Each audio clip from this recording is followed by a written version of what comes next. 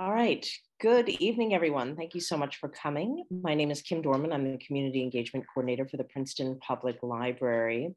And as you know, we are gathering here this evening on Zoom. If you have questions at any point, please feel free to put them in the Q&A function or the chat, and we will put them forth to Ms. Hummel. Juanita Hummel is a Pennsylvania master naturalist, a volunteer naturalist at the Bowman's Hill Wildflower Preserve, and a longtime birder currently serving as president of the Washington Crossing Audubon Society.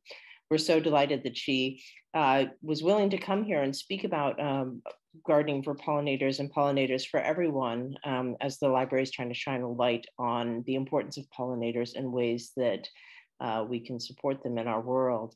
I was recently speaking to some friends and they said, oh, Juanita is great. So I'm really looking forward to learning with you tonight. In fact, part of the reason that we were a little bit late starting was because I was learning wonderful things about Colombia. So thank you for joining us and signing off. Thank you, Juanita. Thank you for that introduction, and thank you everyone for being interested in pollinators. We're going to go beyond honeybees tonight. This little thing, which I actually found while doing my PowerPoint presentation, is a honeybee, and it's kind of looking like it's supposed to be flying there. But there's way more pollinators in the world than honeybees, and in fact, while everyone knows that honeybees are struggling, our native pollinators are struggling a lot more, and in many ways, they're even more important. So let's get started with what is a pollinator. So basically, a pollinator is anything that helps carry genetic material from the male part of the flower or the stamen to the female part of the same or another flower, ideally. Most plants want to cross-pollinate, just like most people want to do the same thing for genetic variability, which is more in keeping with survival. There are some plants that can actually self-pollinate, and those are mostly in the spring ephemeral category. So these are plants that take a big chance by coming up very, very early in the springtime. Their plan is to get themselves pollinated, to produce seeds, to throw out some leaves, gather up some energy for next fall, and do all of this in a short period of time from when spring starts to when their woodland habitat becomes shaded by tall trees.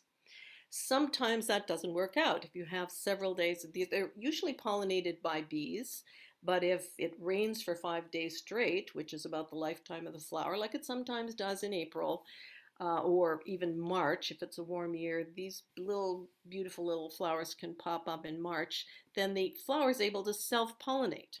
And the stamens slowly turn inwards and touch the pistil here in the middle, and pollination occurs.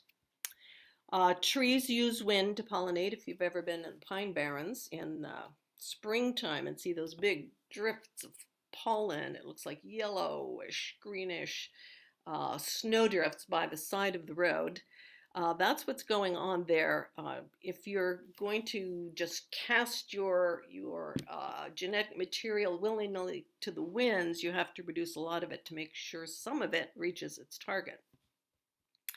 And even some plants even use water as carriers for their genetic material from one plant to another. The white water lily, this is a native plant, Nymphia odorata, has an interesting combination of trapping beetles and using water to accomplish pollination. And that's something, you could Google that flower to see. It's really quite fascinating how all the steps this plant goes to get itself pollinated. So pollination is important, and plants have a lot of strategies that they use. But most plants are in fact pollinated by animals, including insects. Bees are very important, we all know that, and there are more than 300 native species of bees in New Jersey. And little factoid, the state insect of New Jersey, which is the honeybee, is not native to New Jersey. The honeybees are Eurasian natives. They came here with many of the Eurasian, well, particularly European plants that we use for our food. Butterflies and that include moths, Lepidoptera. There are 125 species of butterflies in New Jersey. Not all of them are pollinators, mind you. We'll talk about a couple of ones that aren't later on. And we have at least 1,500 species of moths. In fact, they're sure that there are more. They just haven't all been identified yet. And some of those moths are pollinators. And not all of them are pollinating at night either, as you'll see later on. Beetles are something that almost nobody thinks of as being pollinators, but they are very important to some of the older plant families like spicebush and magnolias. And worldwide, about 70,000 species of beetles are pollinators. So whoever thinks of beetles is as pollinators, well, now it's time to think about them. Bats, not so much in the United States, although some bats are associated with pollination of cactus in the West, but there are none in New Jersey. However, there are 48 species of bats worldwide that are important pollinators, particularly for fruit in tropical countries. We also have one species of bird in New Jersey that is a pollinator. I bet some of you can guess what that is. If not, we'll find out later. But the reality is that 75% flowering plants and 35% of our food plants depend on animal pollination, and most of that is insects. Well, I don't think I have to tell this crowd why pollinators are important, but they do pollinate our food crops. They help us have clean air by pollinating trees, and trees, of course, are the lungs of our planet. They're also important if you want a healthy economy, and who doesn't? And this is just a little fact sheet from a government site which describes the economic challenge posed because of declining pollinator populations. Over the past few decades, there's been a significant loss, including honeybees, but also our native bees are way down. Birds, bats, and butterflies are all way down. The problem is quite serious and is a significant challenge that needs to be addressed. And if you are a fan of Doug Tallamy, if you aren't, you should be. I'm sure many of you have heard of Doug Tallamy and read some of his books. We are facing a situation where we've lost somewhere between 80 and 90% of our insects, and a lot of those are pollinators. And we need them. You know, if biological populations fall below a certain level, it becomes impossible for that particular species to continue to reproduce, and then it's gone forever. So the rate of we've all heard about birds. The National Audubon Society has been putting out a lot of good data about how we've lost about a third of our bird populations in North America. But the rate of insect extinction is 8 times faster than that of mammals, birds, and reptiles put together. So it's quite serious. I bet that if there are any people here who were gardening 30 or 40 years ago and had a nice garden full of pretty flowers, that you saw a lot of butterflies. When was the last time you saw a lot of butterflies in your garden? And if you did, I bet they were not native. We'll talk about that in a minute too. So in order to have pollinators, and really, again, I'm a big fan of Doug Tallamy, everybody, he thinks that every bit of land that is not currently paved over, have a building on it, must be put into use to create pollinator habit if we are to avoid the insect apocalypse that will affect every aspect of our lives. So the good pollinator habit is more than just pretty flowers that attract butterflies. You have to provide food for the adults, your adult pollinator, whatever kind of a pollinator it is. And that could be nectar, but not necessarily. And you also have to provide housing for the adults. For example, honeybees live in hives, but most of our native bees live individually in holes in the ground. Some of them live in dead wood. So so you have to think beyond just, I'm going to attract them to my yard and then leave them to their own devices after that. You really need to give them everything they need. You have to provide food for their offspring, and particularly butterflies and moths, the food that the adults eat, if they eat, not all adults eat, we'll talk about that too. The food that the adults eat is very different from the food that their offspring need when they are changing from an egg into the adult creature, whatever that happens to be. That's even true for many birds. A lot of birds eat insects when they're hatched, and then switch to seeds or fruit when they grow up. And for non-migratory pollinators, the conditions must be such that they are able to survive the winter in whatever life stage they happen to be in. And it's not always as an adult. Sometimes it's an egg, could be a pupa, could be in a chrysalis. And we are actually, this is one place where we are doing a very bad job in helping insects survive the winter. We are getting rid of some of the things that they need and putting it in the garbage. We'll talk about that at the end. So here is one of our best pollinators. This is the Eastern carpenter bee, and it's shown on, this is a swamp milkweed, I believe, which is a very good pollinator plant, by the way.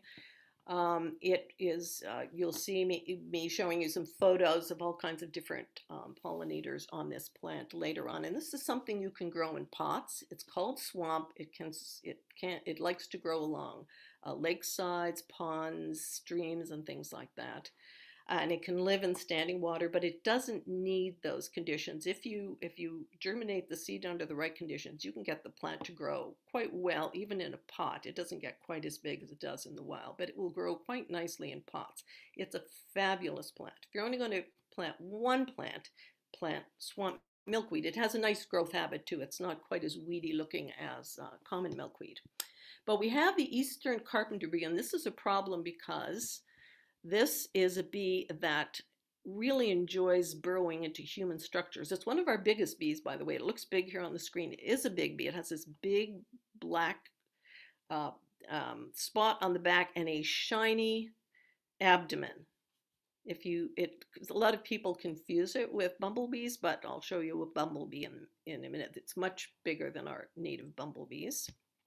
And if you have a wooden deck or something, you may have seen these holes, and you probably have these bees buzzing around right now, because right now they're in the throes of mating and setting up their little colonies, and our deck is very popular with them. So they make a perfectly round hole. The female goes in, lays an egg, puts a bunch of pollen and some nectar into a little ball, and that's what the larvae will feed on when it hatches. But before it hatches, in many cases, along come at my house. I live in the Sourland Mountains. I'm surrounded by trees. I have hairy woodpeckers in numbers, as well as downy woodpeckers. And the hairy woodpeckers come along and they go into the other side of this railing and they excavate out the larvae of the carpenter bee, and then you have a hole all the way through the deck railing. So this is when I have a few minutes, I'm going to do a little bit of a scientific study to try and find out what else I can offer carpenter bees so that I don't have to swat them with swatters in order to preserve our deck, because they really, excuse me, I have to go back here. They're not supposed to like painted wood. This is painted. They're not supposed to like treated lumber. This is treated. They just don't care. They really like the deck. And we've offered them pieces of wood separate from where it's attached to the railing. They're not interested. By the way, these bees don't sting. The males buzz around and basically try and harass anybody who comes near their deck. So that's what's going on. If you have these things around, you can just grab them in your hand. The males have no stingers. So they're all buzz, no bite. But so now we're trying to coexist with these bees, but those are particularly difficult. And if anybody knows a way to attract them to something else, I would love to know about it. So this is one of our native bumblebees. It's got a little smaller black spot on its thorax, kind of like the carpenter. I'm going to keep I move my cursor around too much. It's a bad habit. And this one is on a sunflower. This is a wonderful pollinator feeder for bees, all kinds of bees, native bees, and as well as some butterflies, but particularly bees. The flowers are actually quite deep. This is a composite flower, if you know anything about flowers. The inside of the plant is a bunch of tiny flowers, and depending on the species, the outside, what look like what we call the petals, might be flowers or they might not. This particular flower is the Helianthus annuus, so the annual sunflower. These are the big sunflowers you see in farms that people used to grow for sunflower seeds. But there are many other types of sunflowers. Some of them are tall, some of them are small. The Helianthus species, Helianthoids, and they're all wonderful pollinator plants. If you're interested in photographing pollinators, having something with a whole load of these little tiny flowers means that the bee or the butterfly or whatever it happens to be will spend a lot of time on that flower. And that gives you a great chance to get your camera focused and a picture taken. This is a flower, the Philadelphia fleabane, that most people think of as a weed. It often comes up all by itself in your lawn. And it looks kind of weedy, and it sheds all of its petals. If you decide you want to pick it for a bouquet, it sheds all the petals very quickly, but it's less than half an inch in diameter. And as you can see, there's a little tiny bee. This is one of our native bees. It's either digger bee. I think it's a type of digger bee, possibly a minor bee. It looks more like a digger bee, though, which is another small bee that digs holes in the ground and lays its eggs there.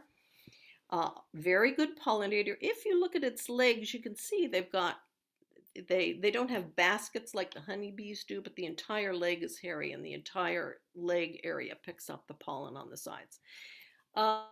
These are weedy looking plants. They grow up in my lawn. I always leave a patch of them for these tiny bees because there are a lot of little bees that really like them. So you have to think that you are leaving some plants or planting some plants for the pollinators and not for yourself. You have to be selfless. Here's another one. This is one of the green sweat bees. Green sweat bees are so called because they like to get salt from sweat on animals. They will often land on you if you're out in the garden. The digger bee I showed you before has no sting. These sweat bees have no sting. They actually look a bit more like flies. They bode you no harm at all. They don't sting, and so you can just go out and enjoy them close up without any worries.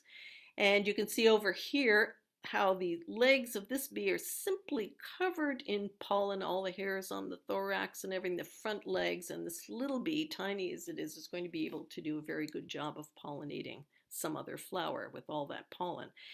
These kinds of bees are called intentional pollinators because they are going looking for pollen. This is something that they used to feed their larvae with. So they look for pollen and they look for nectar. Okay, where did whoops, okay, sorry. Yes, I do want to do that. Okay, this is a plant that you might be finding in your lawns if you're lucky enough to, or smart enough to do something I heard the other day called no mow May. So you just let whatever comes up in your yard come up. Where I live, and if you are living maybe in parts of suburbia, you might still be lucky enough to have these plants coming up spontaneously in your yard, the spring beauty. And they are quite beautiful, very small flowers, but they have a very interesting relationship with a very specific pollinator. That pollinator is the spring beauty mining bee. Now, there are quite a few different species of mining bees. Many of them, I won't say all of them, but you never say any, always, any of those, exclusionary words if you're a biologist, because there's always some exception to the rule that will come along and, somebody's going to say, oh, well, what about that? Yeah, well. So most mining bees have very specific relationships with very specific flowers. And the spring beauties only come up in the spring, and you only see the spring beauty mining bees in the springtime. Their fates are entwined. And spring beauties have pink pollen, so you can see that this little bee is covered all over in pink pollen as well. This is a picture. I sat out in my front yard for a couple of hours when I was preparing this presentation, trying to get a picture of a mining bee, a spring beauty mining bee on a spring beauty. And they don't, they're sort of on and off very quickly. So every time I would get my camera focused, I didn't actually never managed to get my own photo. So this is from my good friend Marianne Borge, who does a wonderful blog. It's called The Natural Web. I've got the link for the Spring Beauty story, but she does a lot of wonderful photographic nature stories on her blog. You should really go and look for it. She's a fellow naturalist at Bowman's Hill Wildflower Preserve, and she takes wonderful, wonderful photographs of butterflies and flowers. And I think you would find her blog very, very logical. She used to be a mathematician, step by step, taking you through the relationships between these various things. It's really, really amazing. And these are spring beauties. Some of them are very pale. This is out on the lawn, and this shows, this is an American lady butterfly. This is one of the migratory butterflies, also nectaring on spring beauty. So it's not just the spring miner bee, but other small bees and butterflies that arrive. This is very early in the spring. These butterflies have a longer migratory route in some cases than monarchs, and yet nobody seems to know that they're actually more than, well, some people think all butterflies are migratory, which is not true, and then some people think only monarchs are migratory, which is also not true. This is what my lawn looks like. Well, it looked like this about maybe 3 weeks ago, so you can see it's full of spring beauties. And the heart-shaped leaves that you can see here are all blue violets, common blue violets. Most of them are common blue. We do have a couple of other species as well. But that's blue. Those blue violets are also great pollinator plants for nectar, and they also serve as host plants for some butterfly caterpillars. But before we get to that, let's have a look at another pollinator. This one is the two-lined leatherwing beetle. It's a type of what they call blister beetles, and many species of blister beetles are pollinators. But they don't go to the flower for the nectar. They're going for the insects that are on the flower. And in so doing, they pick up pollen and spread it to the next flower. And then they lay their eggs on or near decaying wood. So don't forget that everything in nature is a niche for something. And if you should leave some tree limbs, if you have any little wooded area, or even just make a brush pile or have a little area in your yard. If it's too unsightly, just put it in an area that's not too conspicuous, and leave some decaying wood for things like beetles that lay their eggs on or near decaying wood. And then the larvae, in turn, when they hatch out of the eggs, eat insects that are found in the decaying wood or the soil underneath it. This is a nice pollinator plant that is blooming right now. This is another one that comes up usually in lawns that are wet or wet meadows. These are tiny little flowers. They look like they look a little bit like daisies with yellow petals. And they have long flower stems that come up because they do tend to grow with grass. So this, if you have a lawn and you must mow it, all you have to do is let these flowers do their thing, let them come up, let them produce seeds, and then you can just mow them down after that, because the basal leaves are lower than the level at which you normally would mow a lawn. So you can actually have these brighten up your lawn, feeding blister beetles, and then just get rid of all the evidence if you just can't stand to see fuzzy seeds all over the place and dying flowers. Win-win situation for the neatnik and for the beetle. Here's a really interesting plant. It's called wild ginger.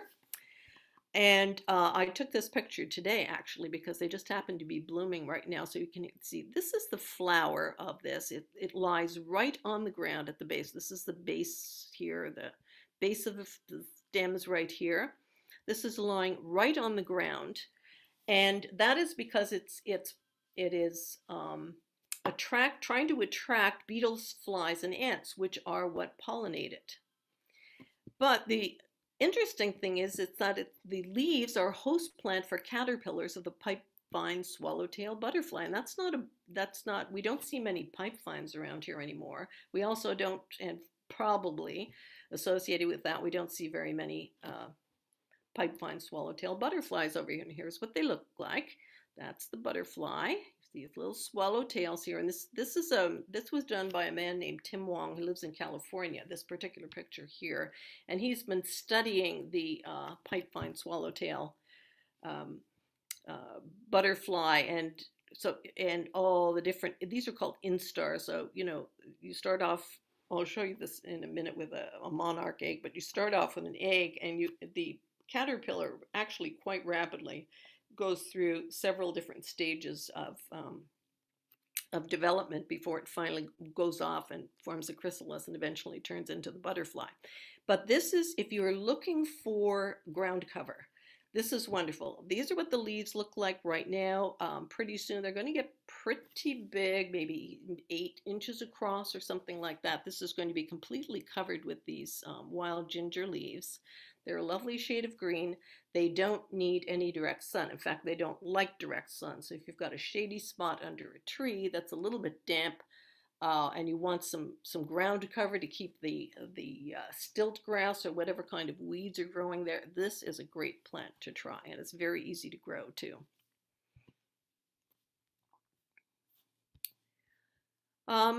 Wasps, not just bees, but wasps are also important. So this is another intentional pollinator. The adults are going after the pollen and the nectar that the plant provides to them. And the plant, this plant is a goldenrod. You see a lot of those in fields. They look kind of weedy. They look magnificent, actually, but they are such an important plant in the fall when insects are getting ready to, when they're trying to feed themselves, and in some cases they're feeding larvae that will overwinter in the larval form, but they need some energy to do that. And so goldenrods and other members of the aster species are really, really important. I'm not sure what kind. There are many different kinds. I'm going to talk to you about a couple of kinds you might want to try in your own garden that aren't so big and weedy, and some goldenrods can get really big and tall. You may not want that, but you've got choices. They're all good. This is I just love these gray hair streak butterflies. This is a purple coneflower. These grow pretty easily everywhere. This is a very, very good pollinator plant. You may notice that this one has got holes in its leaves. There are some insects that actually eat the petals off the flower. And in the meantime, you've got this lovely butterfly, which is feeding on the coneflower. And you also have one of those little green sweat bees that's feeding on it at the same time. So these gray hair streak butterflies overwinter as eggs. And the sweat bees, what else do I, so the larval food for the gray hair streak is not the purple coneflower. It happens to be, they will feed on a number of plant species, but they prefer legumes and mallows. And an interesting little plant that is a legume here is called the hog peanut, which is if you're looking for a little vine for a shadier, it's a very delicate vine with interestingly shaped leaves. This is another all-around, easy to grow. Can become invasive in the sense that it's going to spread all over the place, but you can keep it under control by cutting back the seed heads in the fall so that it doesn't reseed itself all over the place. But this is a wonderful plant, wonderful, wonderful pollinator plant for moths and butterflies and bees. It's got everybody covered there. Okay. Now, I said earlier that if you have been gardening for a number of years, you probably haven't been seeing as many butterflies as you used to see. And the ones you were seeing, I bet, if you are seeing a lot of butterflies, are cabbage white butterflies. They could be white, and in early spring, the males tend to have some a little bit of black in them. They can also appear to be pale yellow color. These butterflies have 3 to 5 generations every year. They were a Eurasian introduction, and their host plants are in the mustard family. So they're mostly, which includes cabbages, cruciferous vegetables, things like that, cabbages, kale, broccoli, etc. So they're a real pest of some of the invasive plants that we grow to eat as vegetables, and they were introduced along with those plants. That's what the caterpillar looks like. Now, the good thing is that birds do like to eat these caterpillars. So if you maintain a good, healthy bird population along with your crops, you're going to have a lot less of a problem with even an invasive butterfly and butterfly caterpillar like this one. Everything is kind of connected. Oh, this plant, by the way, if you're wondering, this is an obedient plant. That's another plant that grows very easily. It's quite an interesting one, but again, it's, as we say at Bowman's Hill, it's not very obedient. It will grow all sorts of places you don't want it. However, if it's attracting butterflies, you might not mind that. So I mentioned earlier, growing in lawns, you will often find the common blue violet. And this is a host plant for the great spangled fritillary butterfly. This is a big butterfly. It's really beautiful, and it is fatally attracted to the color red. So my husband had put a bunch of these little red flags into the lawn to mark plants. I've totally got him into, native plants now. So that's working. He's out there working away all the time, taking out invasives and and finding things. And so he had put a bunch of these flags in the lawn, and this poor great spangled fritillary was going from flag to flag to flag to flag to flag without finding anything to eat. So I had to pull up all the flags and point it to the red flowers in the backyard. But I do butterfly counts in July. There's an annual butterfly count run by NAB, North American Butterfly Association. And I always bring one of these red flags with me so I can attract fritillaries closer so we can identify which species of fritillary they are. Works like a charm. Now, this is an interesting, very beautiful butterfly. It's every bit as shiny and iridescent as it looks in this picture, the red-spotted purple. This is a butterfly that mostly uses woody plants as a host plant. So this is one that requires trees. If you can have a tree in your yard, plant an oak, white oak, if you only have room for one tree. But you can also find a lot of woody shrubs.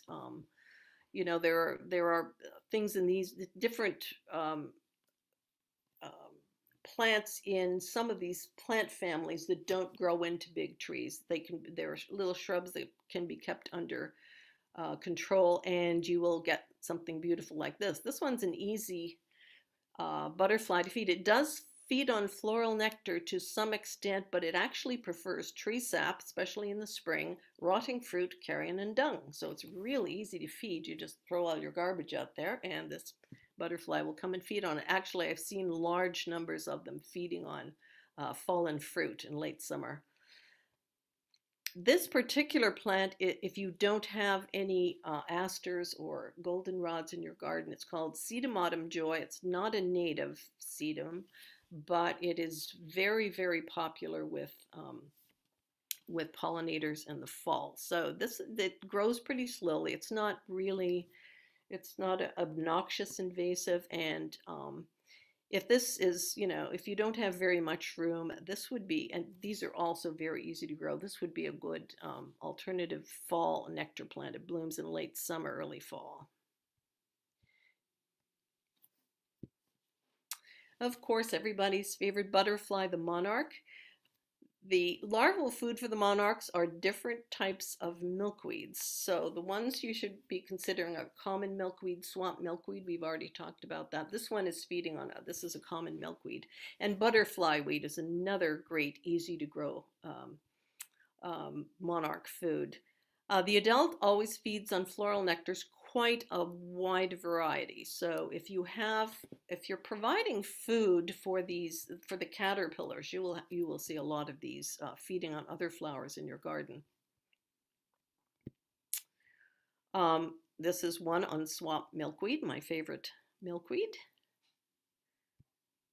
And left behind an egg. So this is the monarch egg, and one thing I've noticed, which is rather interesting, is when they're growing, at least on plants outdoors, is that the larvae, when it's just freshly hatched, chews a hole. It hatches out of the egg and chews a hole through the leaf and emerges on the underside at first. And then later on, as it gets bigger, it appears on the top of the leaf too. And I wondered why that was, and then a little bit of research told me that the egg has none of the toxins of the milkweed leaf in it. The caterpillar has to get those into its body by eating the leaves. So when it first emerges, it's very, very vulnerable. So it's pretty smart that it starts out on the underside of the leaf, and then only when it's fully protected does it end up on the upper side. And lots of other things like swamp milkweed too. These are different. These are Zabulon skippers, are little butterflies that look a little bit like moths. A lot of people don't realize that they're actually butterflies. Here we've got, this is the female over here, and there's a male, and here they are getting together. Actually, there looks like a threesome going on up here. Two males with this one very attractive female, obviously. So this is that's the butterfly dating bar. Eastern tiger swallowtails, one of our largest butterflies, also like swamp milkweed to nectar on. Interestingly enough, the tiger swallowtail is thought to be one of the major pollinators of tulip trees. And it eats a variety, the larvae eat a variety of mostly tree leaves. This one overwinters as a chrysalis in a state of diapause. So in other words, it's formed the chrysalis and then it has just stopped.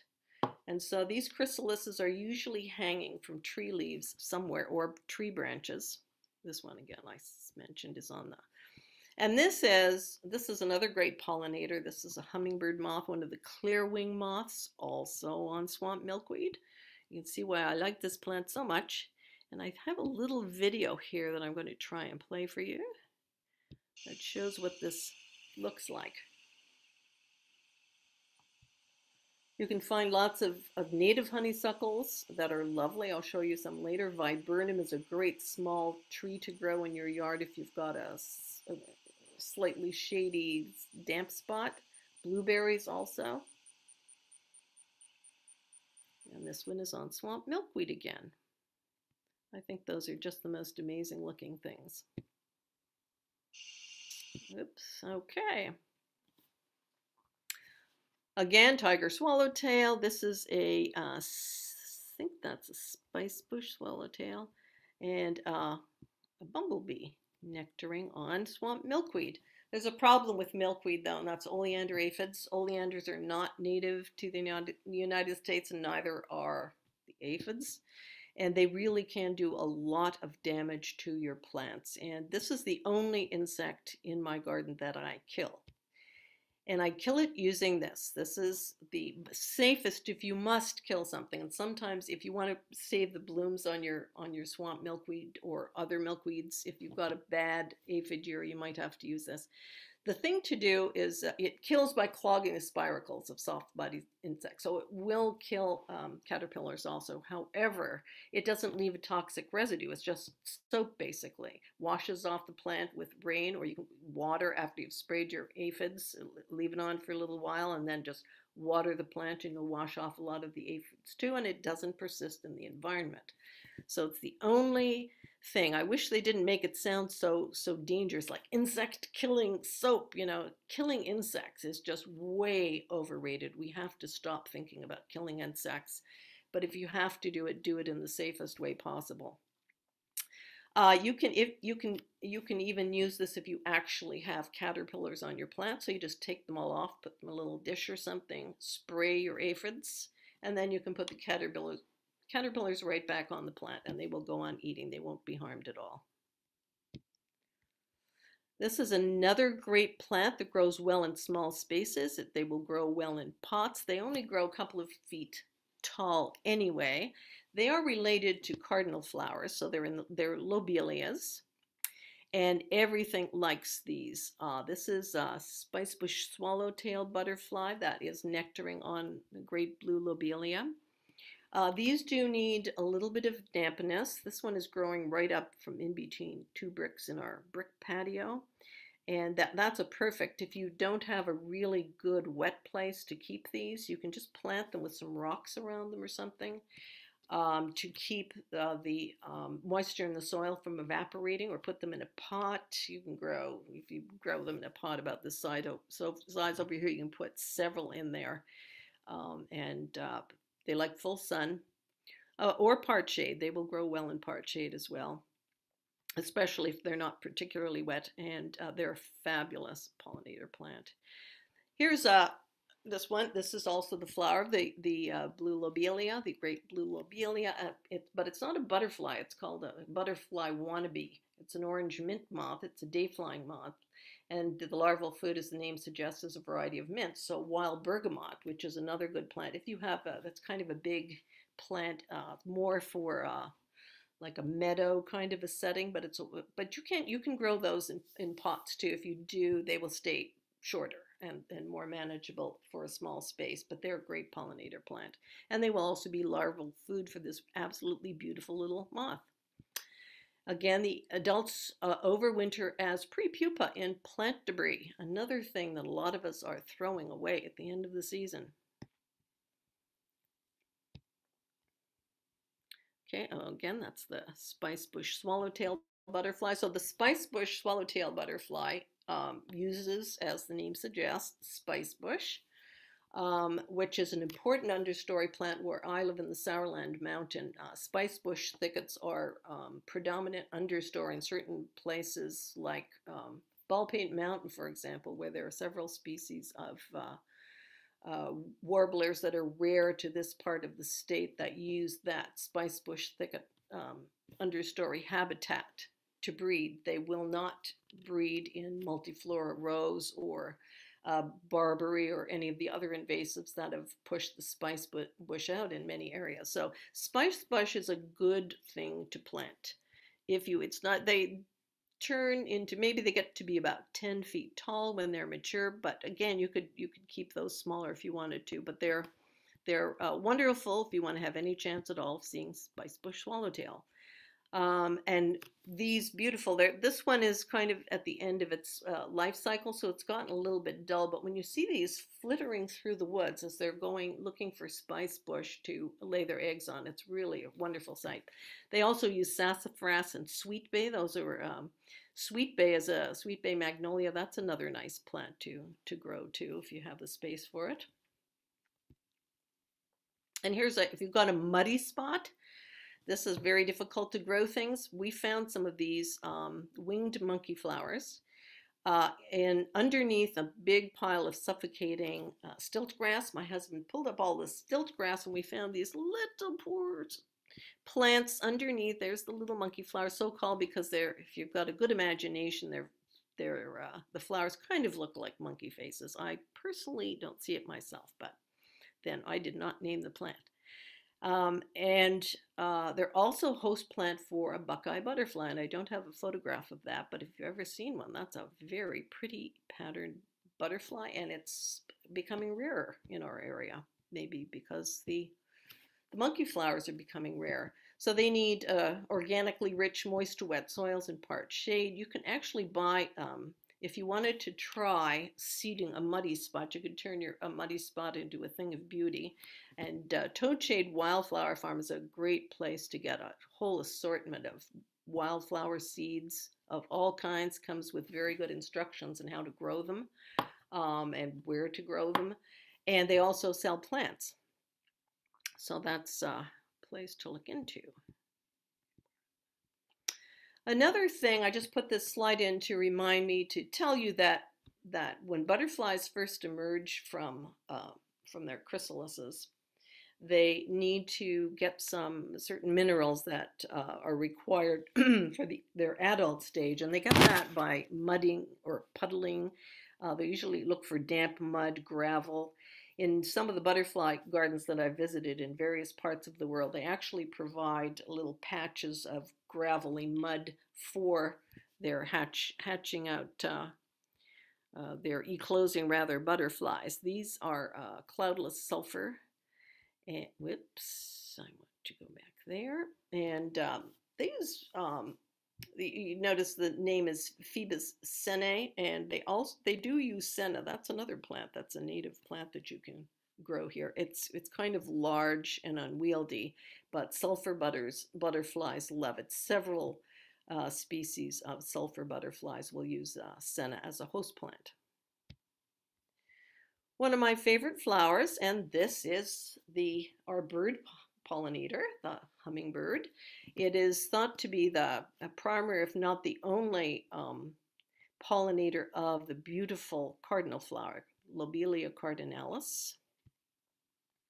The flower is just the most gorgeous shade of red, and you can see up here is all the business end of the plant here, and the nectar is way down here at the bottom. It's perfectly designed for a hummingbird to stick its bill all the way down here to get the nectar while its head rubs up against the male and female parts of the flower up here, picking up pollen from that flower and depositing whatever is collected from the previous flower onto it. Perfectly designed and evolved with hummingbirds. So this sends up a big flower spike. These plants really do like water. They grow in shade. They will grow in full sun, but you really need to keep them wet. They don't like to be mulched. They like to have this rosette of basal leaves. This is cut back for the winter, and the stems are here. So this is another one that goes very flat after it has flowered, and if you just want to cut it down afterwards, you can do that, and it'll be fine. Come back next year. It's a short life perennial, so I've had them the individual plants last 5 or 6 years, and they get huge in that time, taller than I am, and I'm 5'2", so these plants get to be, but it takes a few years before they get to be really tall. Here's a cloudless sulfur butterfly attempting to nectar on a cardinal flower, and this is a black swallowtail butterfly also, but that's rare. They will come to the flowers, but I don't think they get much satisfaction because they're not quite anatomically correct for that flower. And they can be grown en masse, and it's really a spectacular sight, especially when you see multiple hummingbirds hovering around that patch. If you live in deer country, you will have a very hard time seeing like that because the deer love to eat the flower buds, and it's interesting because these plants do contain a toxin called lobeline. So the deer don't eat them all at once. They will come back, and when they get a stomach ache, then I think they'll go away and come back the next day. But they do love the flower buds. They will also eat the seed pods in the fall. So they have to be protected. But this is a lovely little patch if you have the right conditions to have, sometimes, not every year, but the cardinal flowers bloom first, and the so-called blue cardinal flowers, or the Lobelia syphilitica, will bloom later, but often the bloom overlaps, and they just look wonderful together. It's a lovely little part shade type of flower arrangement, and you will have your hummingbirds and your butterflies all in the same spot. This is another lobelia that we find. It's called Indian tobacco. It's a much smaller plant with tiny flowers, and this one is friendly to our tiny native bees, and these you will often find growing just spontaneously, turning up in among the rest of the lobelia. So I would highly recommend experimenting with the lobelia patch for small, medium, and large-sized pollinators. This is a mourning cloak butterfly. These are around right now if you live in the right place. They mostly use trees and deciduous trees and shrubs as host plants, and the adults do feed on some plant nectar. These ones are feeding on another invasive plant, but I've seen them on, this is vinca or periwinkle, another European or Eurasian invasive. So they do feed on a bit of nectar, but they really like tree sap, which is much more available in the spring. When the sap starts flowing in the spring, a lot of these early emerging butterflies have learned how to live on tree sap, and some of them even use sap wells that's been drilled by yellow-bellied sapsuckers. But in this case, the adults overwinter under fallen leaves. And every time I see these bags of leaves out by the curb, I wonder how many mourning cloak butterflies are in the bag along with the leaves. We're seeing fewer and fewer of these now. And here's Vanessa, the American lady butterfly we talked about earlier. The larval food for this one is pearly everlastings and pussy toes.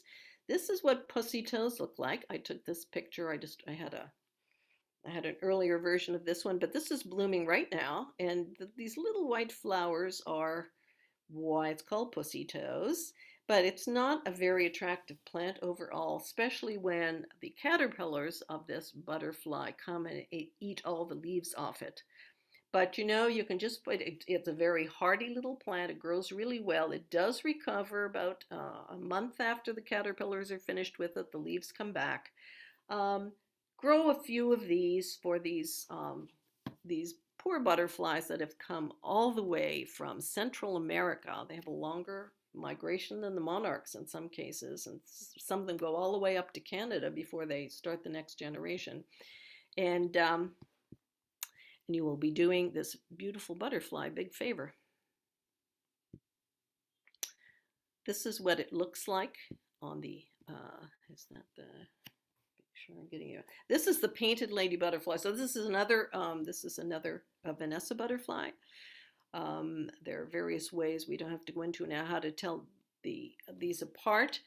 But it looks very much like the one I just showed you, and the underwing, this is what the underwing looks like. So it looks different on the top and the bottom, beautiful both ways. And this is on an aster in the fall.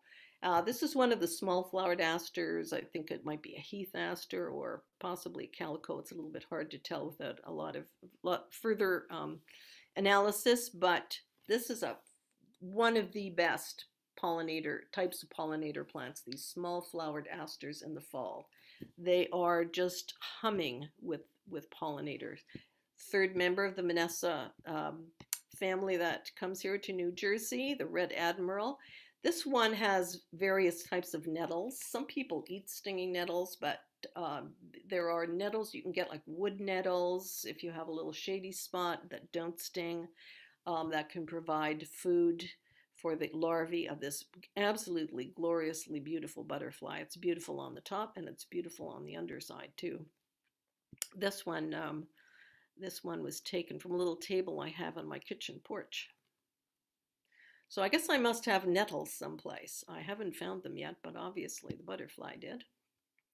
So, whoops, fall is all about asters, like the white asters. These are goldenrods. They're also members of the aster family. They are covered with butterflies in the fall, but also the smaller bees, smaller native bees use those.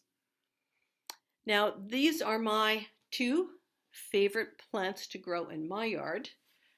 They're smaller than the others. They grow in shade. They did not light shade, not very heavy shade, but they will grow in shady places. This is the blue stem, also known as a wreath goldenrod. The flowers grow in the axils of the leaves all along the stem. They produce these beautiful arching shapes. This is a close-up of the flowers of the blue wood aster. They have heart-shaped leaves. They get pretty tall, but you can trim them down if you start trimming them in, maybe give them a trim in May, and then in June you will get a shorter plant which is bushier. Maybe they can get to be pretty tall. They can get up to be 4 or 5 feet tall if you just let them go, and that might be just too overwhelming for some places. But when you put those together, this is underneath a tulip tree. It creates just a very, very beautiful picture in the fall. It's quite long lasting. It will last for a few weeks. And if you just listen quietly, you can just hear a hum of all the bees that are just covering these flowers. And none of them are interested in stinging you. All they're interested in is putting away enough energy for fall and winter.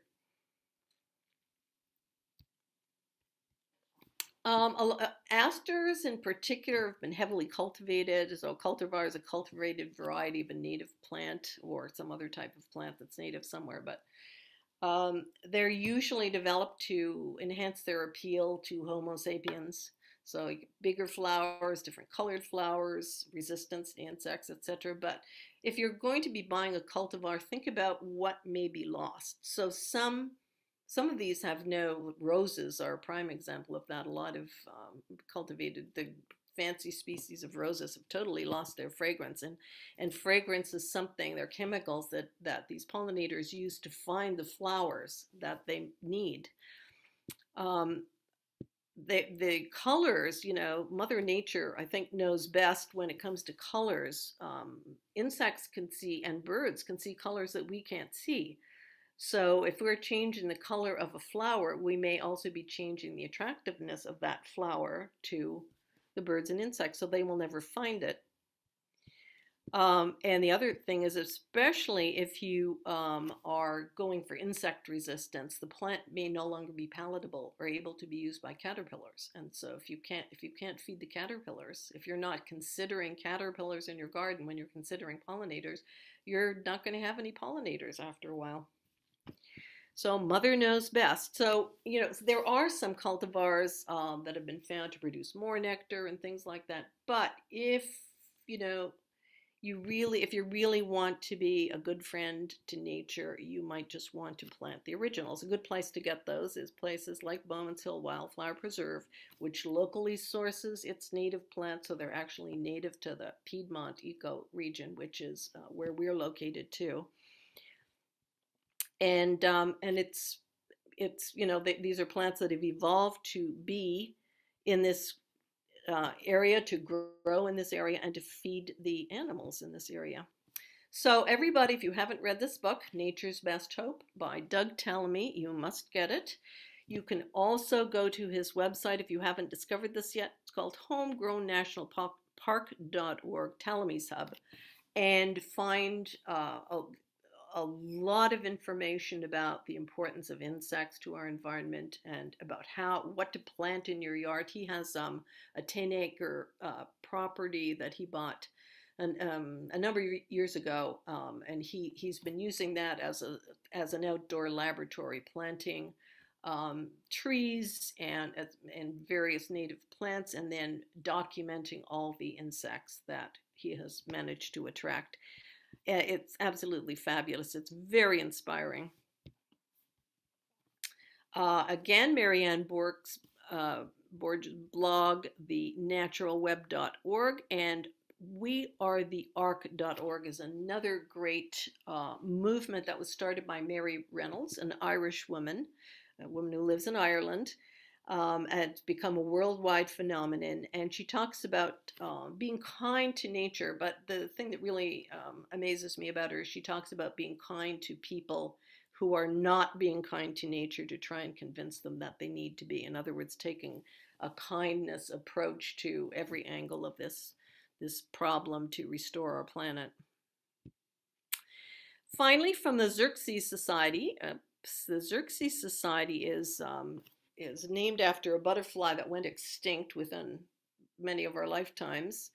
It's a memorial to that. They are protectors of invertebrates, basically, but particularly butterflies and moths at the moment.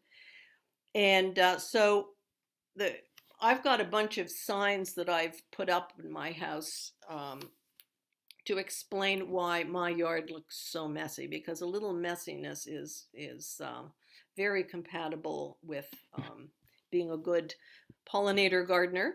So if your neighbor thinks you're crazy or just plain lazy, but the little guys know you're a real hero when you leave the leaves. This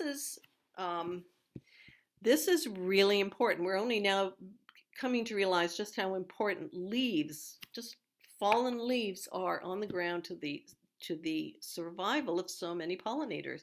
This is actually a butterfly cocoon. It looks just like a dead leaf. It's attached to a twig somewhere. It may fall off at some time during the winter and end up buried in leaves. And if you're going to chop that up in some sort of a machine, whether you roll over it with a lawnmower or put it into the hopper of a chipper or something like that, you're going to be destroying some potential butterfly lives.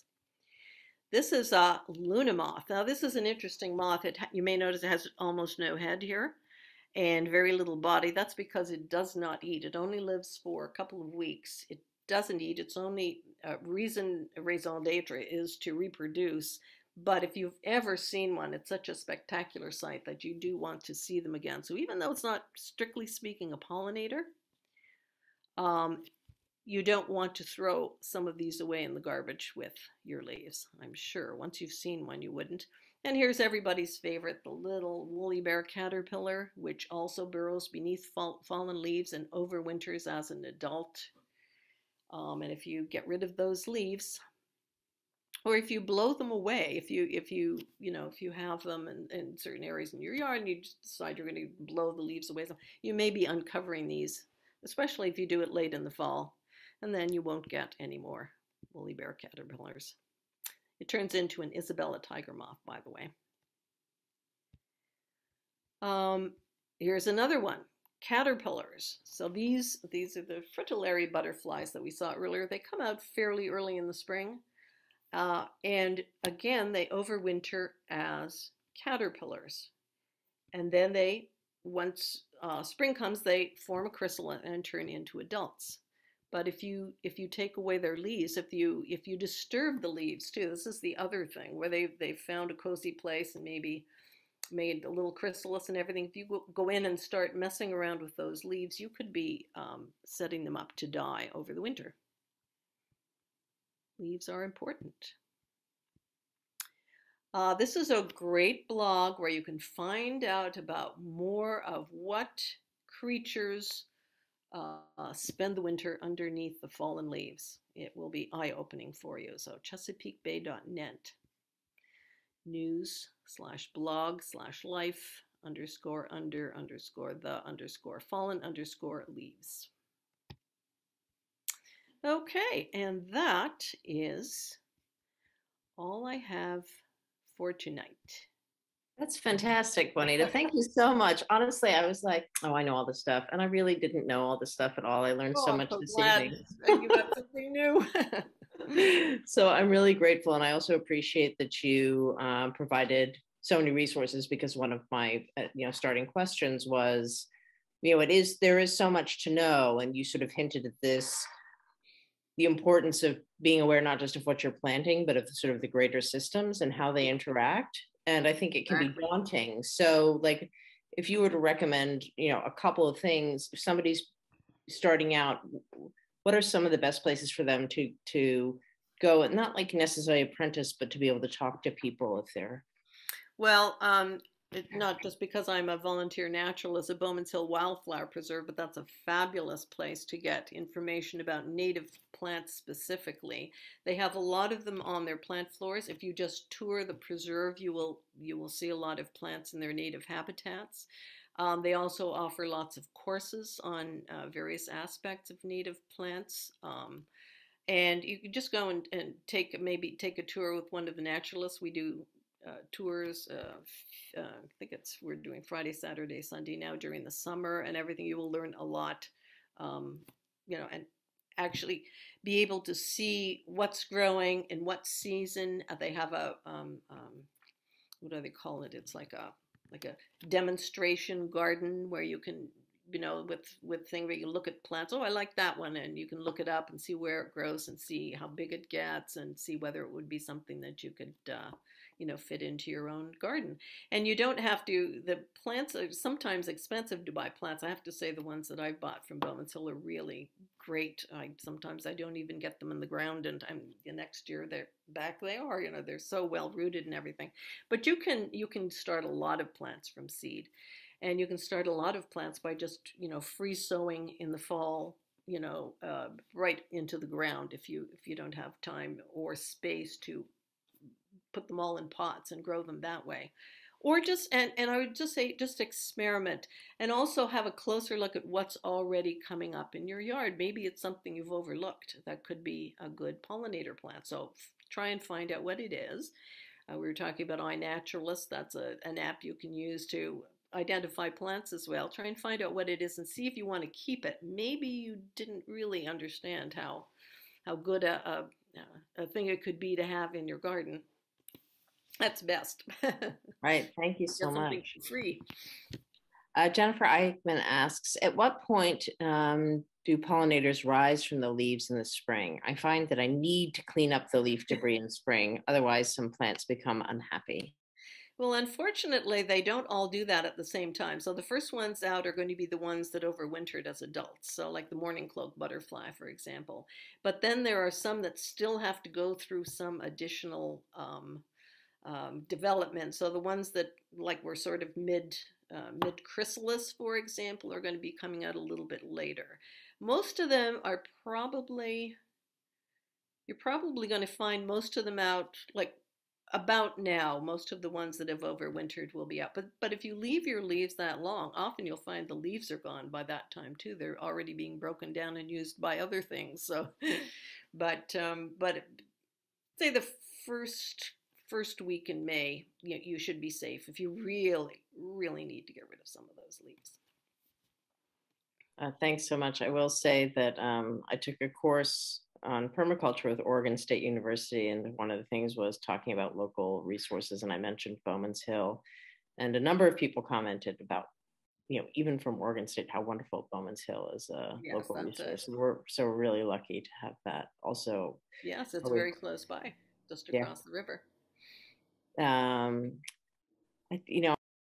don't have a ton of other questions, but I guess, you mentioned Doug Talamy. I should note that the library has all of Talamy's books, as well as a number of other wonderful plant resources about native plants in our region that have been donated by Master Gardeners and Friends of Princeton Open Space to sort of make people aware of what to do. And this program has been recorded.